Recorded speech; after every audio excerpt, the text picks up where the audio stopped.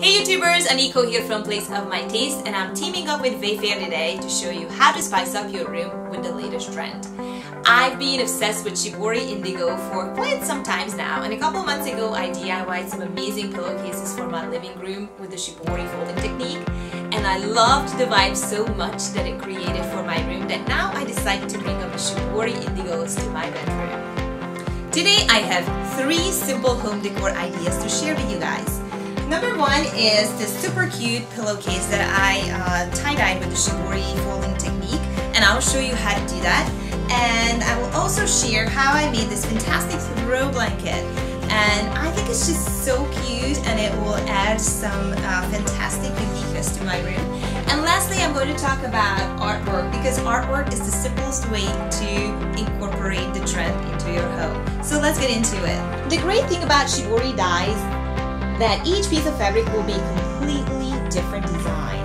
For my 2 pillow shems, I twisted the fabric, then I used rubber bands around it. And for my large cotton throw, I wanted to create small circles and symmetrical lines, so I pinched the fabric in every 5 inches and tied it with a rubber band. You will need 2 large containers for the dyeing process. In one of the large containers, prepare your rigged dye according to the direction of the bottle. First, soak your folded and bound fabric in water, then drop it into your dyeing mixture.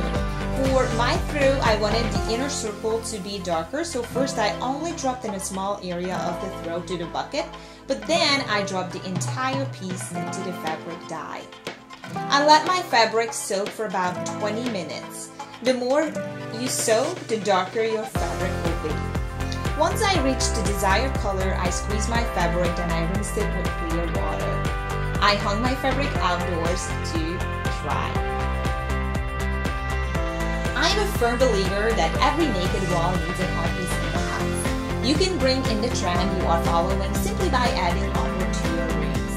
I love to create my own art pieces, and I was able to sit down and watercolor some Shibori patterns for above my bed. I hung 4 individual white modern frames, and they look absolutely stunning, and they gave my room a finished look. With this easy DIY project, I was able to incorporate the Shibori trend into my bedroom decor. My 2 fabulous pillow shems looked so fun on my bed with my edgy decor pillows, and my large throw couldn't look more trendier thrown onto my bed. Thank you so much for joining me today. Don't forget to subscribe for our YouTube channel for more expert advice and home decor tips and tricks. See you next time.